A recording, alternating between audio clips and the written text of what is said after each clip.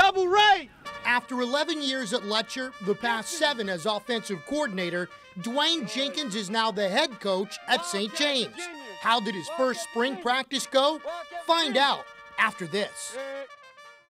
Brock's Automotive and Tire Center is your one-stop shop for all your vehicle's needs. We're right along the river in Reserve. Brock's Automotive and Tire Center with 24-hour towing service.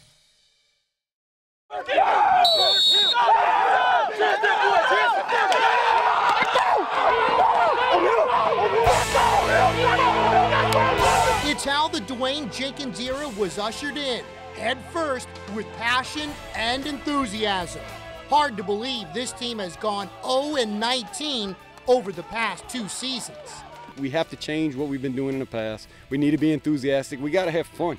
And that's the biggest thing. I just think for sometimes, some teams, we go into spring practice and it's a grind and people want to grind it out and it's that necessary evil sometimes people talk about. I want the kids to come out here and have fun because what's more fun than coming out and play football? We had nice weather.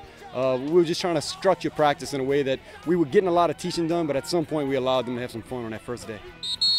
Besides the newfound enthusiasm, the overall numbers is what stood out on day one. Some 80 players now on the Wildcat roster that finished last season with around 30.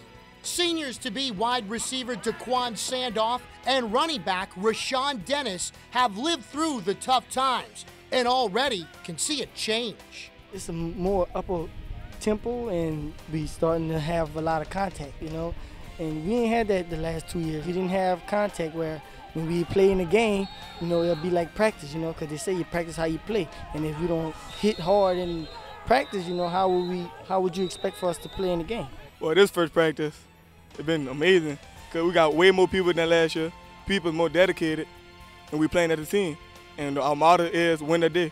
So once we win the day, trying to win the rest. I like the leadership that we have in this team. I think Dwain Jenkins and Rashawn Dennis and Taylor Dennis on offense did a good job today. I think Jason Favorite and Jawan Lumar and Tevin Groh and Angelos Washington on the defensive side are doing some good things over there to kind of give us some leadership on that side of the ball. So there's some positive things there that I'm seeing.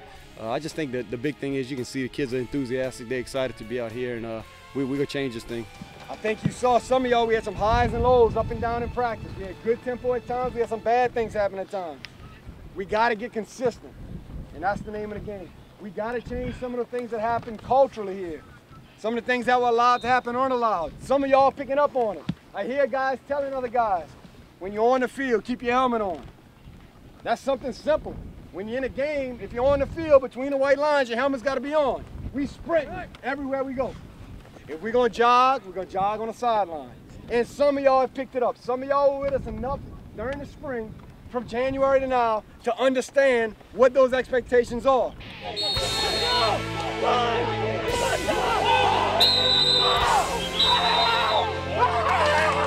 Imagine what they'll be like once the games start.